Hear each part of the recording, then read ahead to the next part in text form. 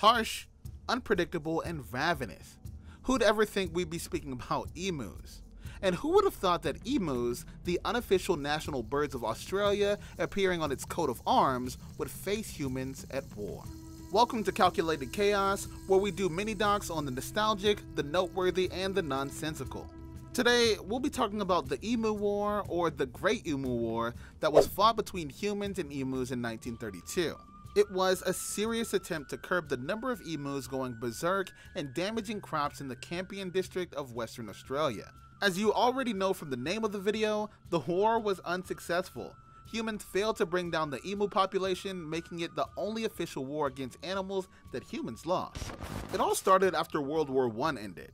Australian soldiers who returned from the war had to resume their everyday lives. Most Australian soldiers who participated in the war were commoners, such as farmers, shepherds, and other men who had led pretty basic lives before the war. Australian government struggled to find things that their veterans could do. In those circumstances, the government rolled out a soldier settlement scheme across all states, so nearly 5,030 ex-soldiers were given plots of land so that they could cultivate wheat and raise sheep.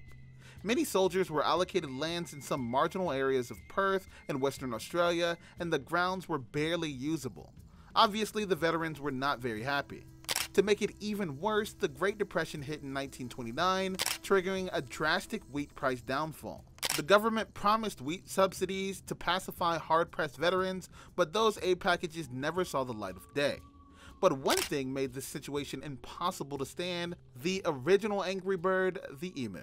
The emu is the second largest living bird on Earth. It stands 6 feet tall and weighs upwards of 100 pounds. Its stature is slightly smaller than its African cousin, the ostrich. Like ostriches, they cannot fly but can sprint up to an impressive 50 kilometers an hour thanks to a set of powerful legs.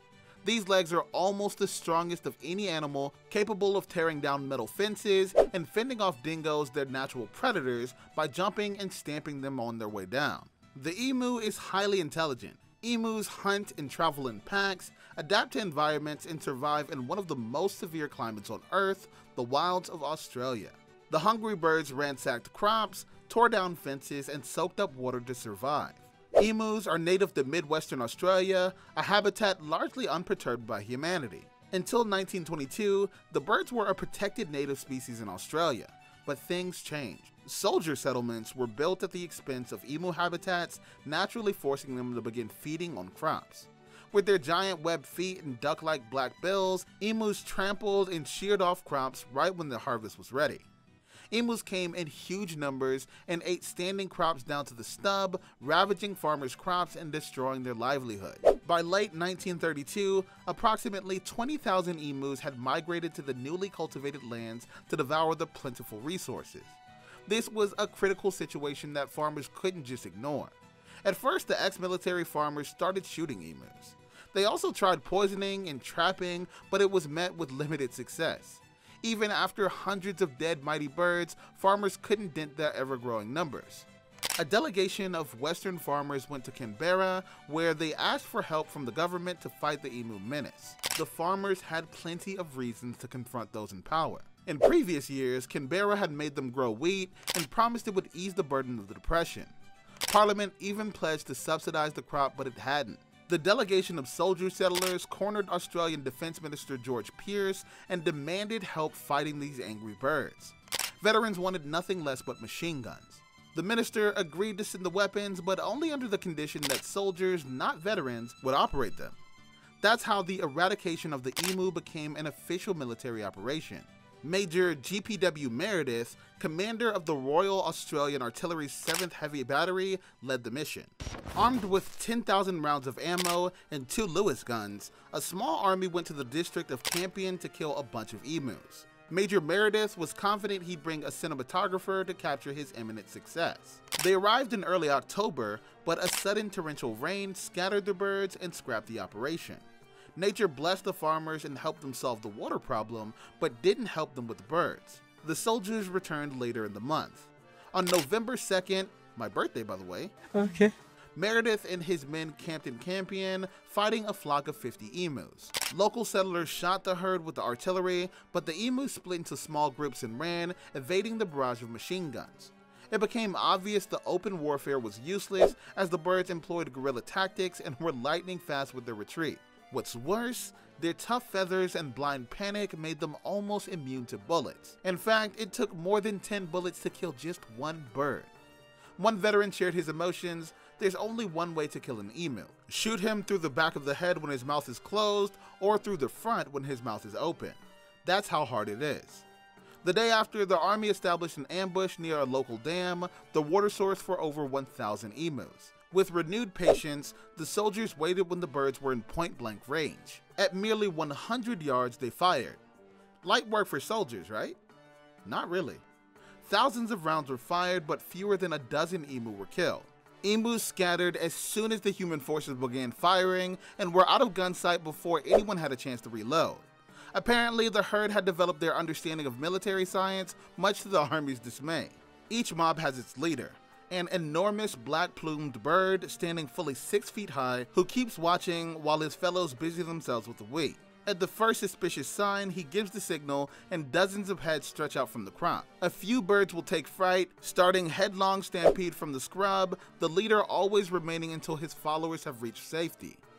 The birds were more intelligent and faster than anticipated. They were so fast that they were often out of range of the machine guns before the soldiers could aim and fire.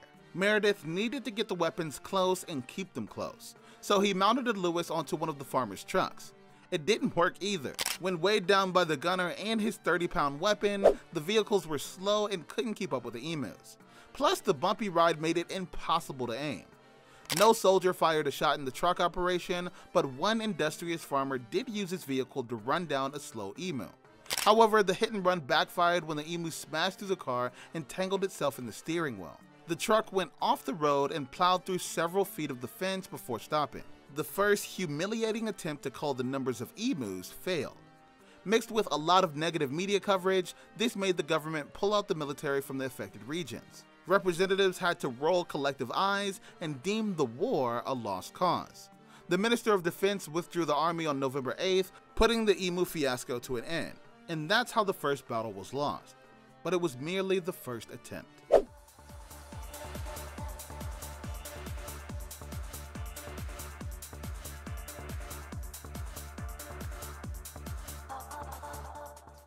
A second try was made on November 13, 1932.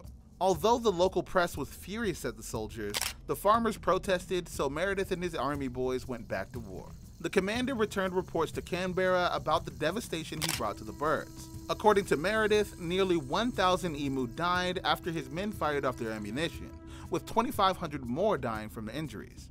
However, these claims are impossible to verify. Observers estimated the number of dead emu from 100 to 1,000. Possibly Meredith inflated the numbers, but the world may never know. Since it took no less than 10 bullets to bring down a single emu, the government decided it wasn't worth it. The commander, army boys, and Lewis machine guns retreated at the beginning of December, leaving the farmers to stand against the emu by themselves. Emus won again, and the Great Emu War of Australia was officially over. However, their numbers did drop drastically over the next 6 months. Thanks to the government providing locals with ammunition to solve the problem by themselves, veterans did it with great success. Even so, emus made a place for themselves in the hearts of many people for their exceptional maneuverability, even when wounded, tactical intelligence, and sheer bravery. Major Meredith, the army leader in the Emu War, said this about his opponents. If we had a military division with the bullet-carrying capacity of these birds, it would face any army in the world. They can meet machine guns with the invulnerability of tanks. They're like Zulus, whom even dum-dum bullets, the ones that expand upon impact, could not stop. But what do you guys think about the Great Emu War? Who would you guys have been rooting for? Let us know in the comment section below. And while you're down there, why not tell us what video you'd like us to cover next? We hope you enjoyed today's video, hit like if you did, and don't forget to subscribe to our channel for more such content. Thanks for watching, and we'll see you in the next video.